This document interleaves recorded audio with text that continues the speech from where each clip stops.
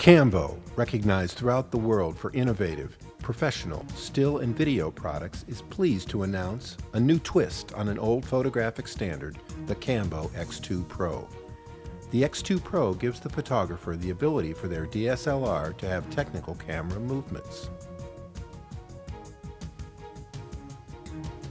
The X2Pro gets its name from its patented cross-gearing, which allows for front standard shift, rise, swing, and tilt with view camera lenses. Assembly is a snap.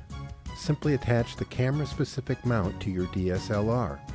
These camera-specific mounts are designed so that the sensor from Canon, Fuji, Nikon, or Mamiya ZD will be optically centered to the X2Pro. The bag bellows is then connected directly to the DSLR. This circular bellows is available for either a standard Canon or Nikon bayonet mount.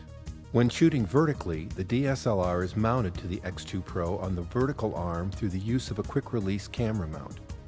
To shoot horizontally, release the quick release and attach to the horizontal mounting post. The bellows is mounted to the X2Pro through the bellows lens plate release on the top. Lastly, the lens plate is set securely in place through the locking release. Note that there is no need for a shutter on the lens, as that is built into the DSLR itself.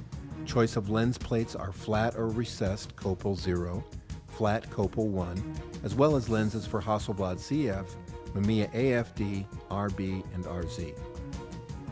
The first example today is a product shot where the client wishes to show their product at a heavy angle.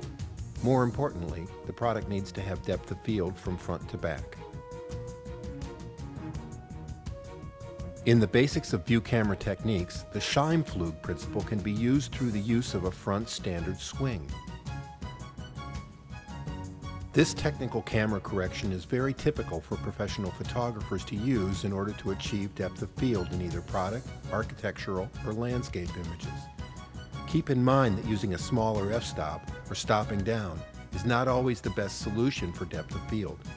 Shooting at f11 is preferred over f22 as you're using the sweet spot of the lens, and anything smaller can potentially degrade the image quality. By reversing the swing, you can get the opposite effect that is also commonly used by professional photographers. This will have a selective focus effect. Now, recompose by adjusting the lateral shift, and then check for a specific focus. The final result is a pleasing selective focus image. Today's second assignment is to photograph the interior of a photo gallery. Combined with the X2Pro's front standard movements, both interior and exterior photographs requiring perspective correction are now possible with your Canon, Fuji, Nikon, or Mamiya ZD DSLR.